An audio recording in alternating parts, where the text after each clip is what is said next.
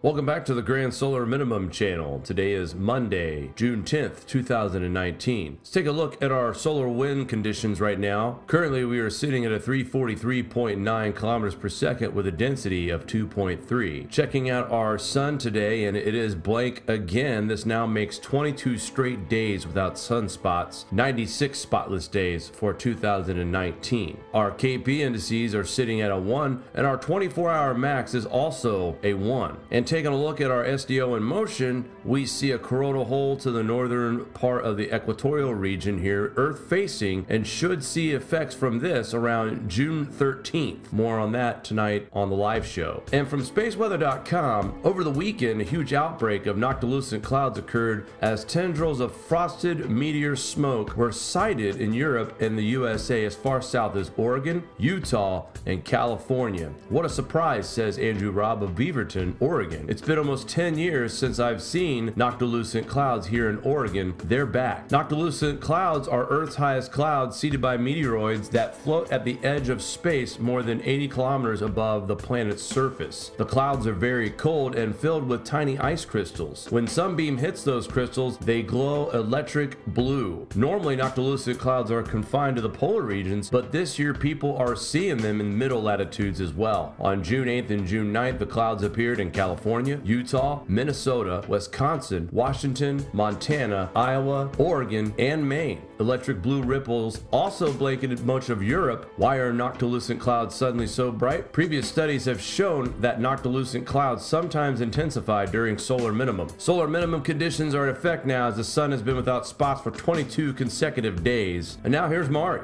Thanks, Jake. As many as 350,000 electricity customers were without power Sunday after severe storms blew through North Texas. In a statement Monday, Encore Electric said power had been restored to more than 80,000 customers, but its online outage tracker showed more than 240 customers were still in the dark as of 5 a.m. in Dallas County, which saw the most significant outages. At a press conference Sunday night, an Encore spokesperson said that the outage would likely be a multi-day event. Encore is reaching out to its partner agencies for help making repairs. The spokesperson would not elaborate on multi-day and added it was a severe storm and the company needed to assess the damage further. Encore did not provide an estimate on when the repairs would be completed. By 5 a.m., as many as 11,000 customers in Denton County were without electricity, while the total number of affected customers in Collin, Ellis, Smith, Tarrant ranged from 4,500, 3,000, 1,200, and 1,000 respectively. Please be careful at down power lines, keep a safe distance away, and immediately call 911 if you are in the area and see a down power line. For safety's sake, please do not remove debris or tree limbs from areas near power lines. Encore Electric warned. We will be back tonight, 9 p.m. Eastern Standard